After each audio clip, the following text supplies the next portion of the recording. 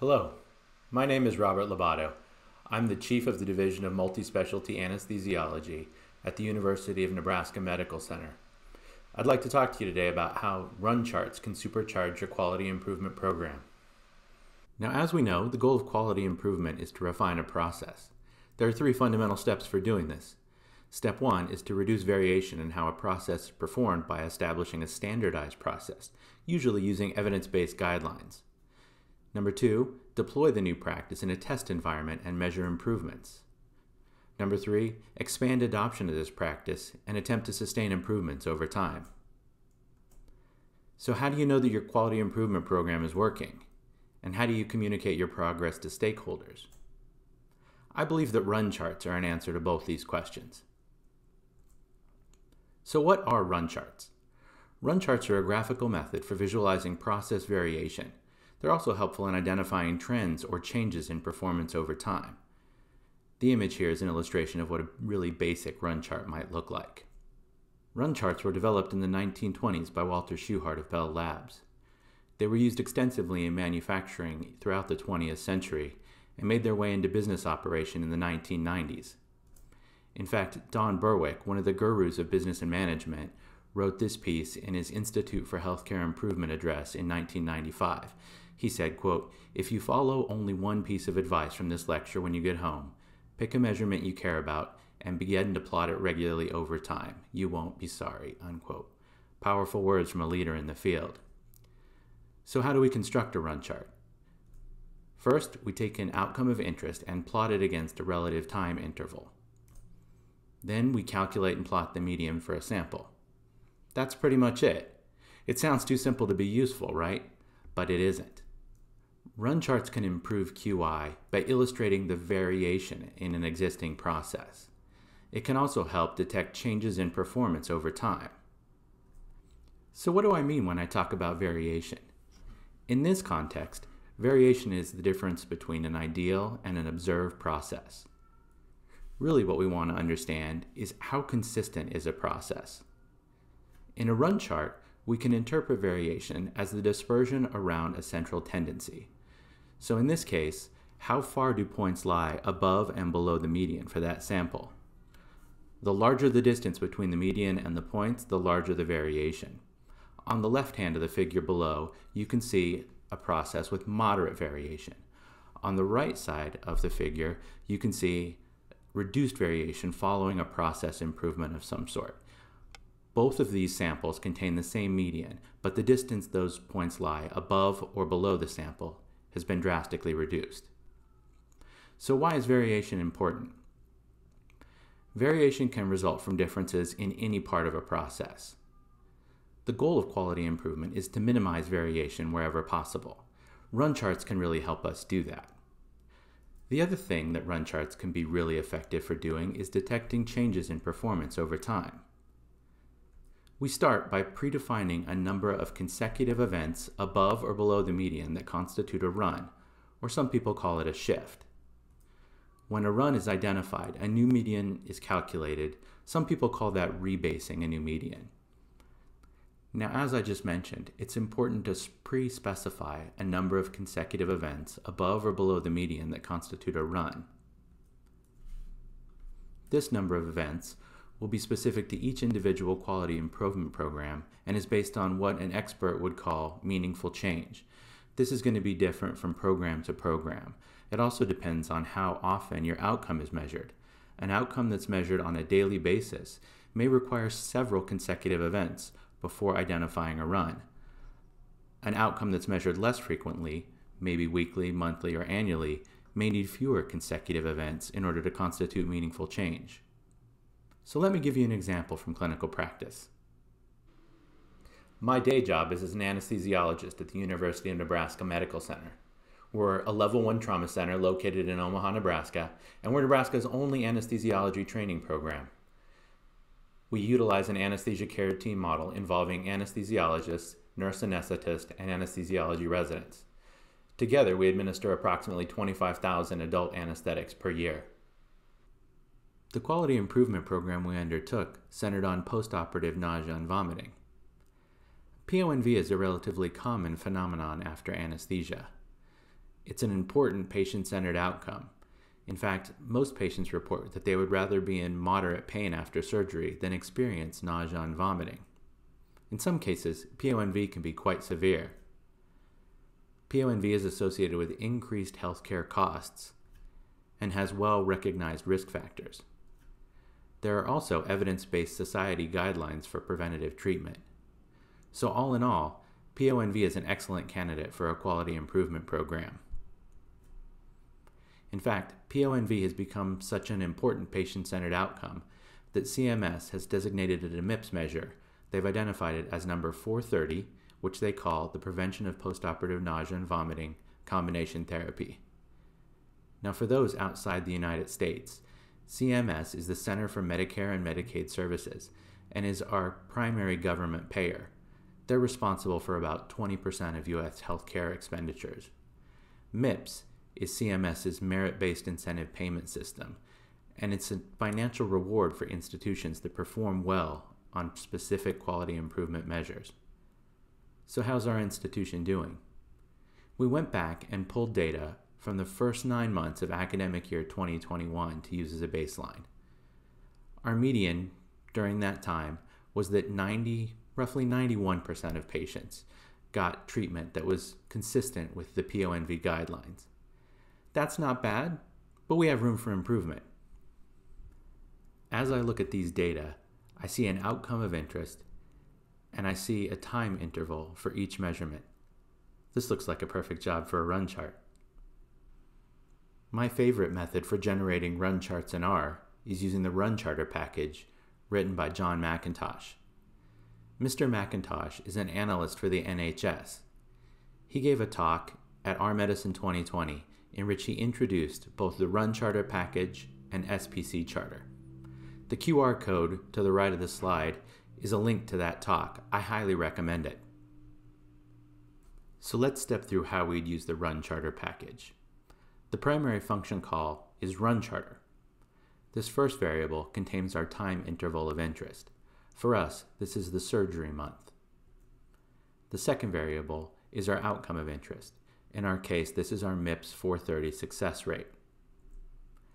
This next variable contains the number of observations used to calculate the initial baseline. In our data set, we had 9 months of historic data that we wanted to use to create a baseline, so we set this to 9. This next variable contains the number of consecutive events that define a run. Our experts felt that 3 consecutive months of changed performance would be clinically meaningful, so we set this number to 3. We're interested in shifts both above and below a baseline, so we set our direction to both. This last variable is a grouping variable used for faceting. In our case, we only had one group, so we set this to a dummy variable called plot group, and it's just a constant. This is what the default runcharter output looks like. It's got 2 components. First, there's a ggplot run chart. Second, there's a calculation of medians for each interval of interest with rebasing. As you can see, runcharter does a very nice job by default of generating an attractive plot. It recognizes that our time intervals were in date-time format and labels them appropriately, and gives us a nice y-axis scale with a reasonable number of significant digits. This is our institution's baseline performance on MIPS. What we can see is a relatively stable process marked by what those in statistical process control would call common cause variation, meaning small differences in patients, in locations, in provider practice patterns that cause fluctuations above and below the baseline over time. What I really like about the runcharter package is that its output contains a ggplot object. That means there are a number of things I can do to change the way this ggplot object is presented. I can do things like remove faceting, apply a custom theme, reformat the axes and the way they're labeled. I can also add a title and a subtitle. This is the finished product after my small customizations. I think this really looks pretty nice, and it's perfect for a large group presentation.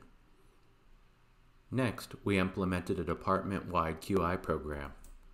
We started with large group education through departmental grand rounds, where we reviewed the current guidelines on the prevention and treatment of post-op nausea and vomiting. We also chose to include our MIPS 430 performance in our value-based quality incentive program, which is an enterprise-wide effort to give a small reward to the department in exchange for meeting or exceeding pre-specified quality goals. Our first quarter performance 3 months later looked like this. That looks pretty good. The runcharter package has identified a run, meaning we have 3 consecutive events above the previous baseline. Runcharter has rebased a new median for us, and everything has been represented using our updated theming through ggplot. Before bringing this back to our quality group, I thought I'd add a little more detail by adding ggplot annotation layer geoms, custom fonts, colors, and parsed formatting. This is super cool. So this is the final plot we presented back to our department as an interval update on our QI project. We were feeling pretty good about that. 3 months later, our QI group got together to examine our second quarter performance. Here's what it looked like. We all looked at each other and said, "Wait, what's happening?" Clearly, there's been a substantial decrease in our MIPS performance rate over the following 3 months. Now, for folks who are familiar with QI, this is not going to come as an amazing surprise. It's not uncommon for a new quality improvement project to be marked by an initial burst of enthusiasm and see increased performance initially. The following months are often marked by a return to baseline performance. In fact, some people call this the sustainability challenge. This particular publication reports that in the National Health Service in the United Kingdom, up to 33% of quality improvements are not sustained upon evaluation 1 year after completion. Other studies that have looked into this phenomenon have concluded that multiple interventions are often required in order to generate sustained change over time. Without repeated intervention, it's not uncommon for practices to return to their baseline performance. In response to this, we decided to redouble our quality improvement education efforts. On top of our large group education through departmental grand rounds and inclusion of our metric in our value-based quality incentive program, we began a monthly metric review at our quality conference. This gave an opportunity to review our performance in front of the large group and remind people the importance of this metric. We also began to generate individual clinician-level quarterly reports of metric success. This is an example of the clinician-level performance report we created. This particular image is from the overview report for our nurse anesthetists. On the right half of the image, which is really not intended to be readable to the audience, it lists each individual nurse anesthetist performance and ranks it in comparison to his or her peers. There's also a red line which indicates our aspirational performance for the group as a whole. Each clinician receives his or her individual report with their peers' names blanked out so that only that clinician's name appears. It gives them the opportunity to see how they're performing relative to their peers and how they're performing relative to our group standard. This was tremendously impactful in generating change. So let's see how we did on our third and fourth quarter performance. As you can see, the increased intensity of feedback restored our performance gain. The third and fourth quarter were marked by successively improving performance over time. In fact, during the fourth quarter, a new run was identified and a new median was rebased. I've also added the first quarter performance from academic year 2023, which are the last 3 dots in this plot. One of the really gratifying aspects here is that our performance gains have been sustained over the last 6 months, and our new rebased group median continues to hold. One of the lessons our quality improvement group took away from this is that one intervention usually isn't enough to sustain change. For us, multiple interventions were required, and frequent personal reminders were necessary in order to sustain change over a long period of time. We're confident that eventually, with continued reminders, our performance will no longer be viewed as the new way of doing things, and will just be viewed as the way we do things. At this point, change will become permanent. I'll close by summarizing some of the ways I think run charts can help supercharge your quality improvement program. Most people are used to seeing time series data presented in a format similar to that of a run chart. So when we present run chart data, people have an intuitive understanding of what both progress and setbacks look like over the course of a quality improvement project. Run charts can display both performance change and process variation over time. By establishing at the beginning of a project how many consecutive events constitute a meaningful change, we give our audience the advantage of being able to understand when a true change has taken place. The run chart algorithm will identify these changes and will rebase the median automatically for us and display that as a new median on the run chart. This is tremendously powerful in presenting data before an audience. The runcharter package, in particular, offers us ggplot output, which is tremendously customizable. This allows us to increase stakeholder engagement by changing themes, fonts, shading, adding annotations, or even adding animations along the way. I'd like to thank the R-Medicine 2022 conference organizers for inviting me to speak today. I'd also like to thank Mr. John McIntosh, who authored the runcharter package, as well as the authors and contributors to the thousands of packages that make R such a powerful tool. Thank you.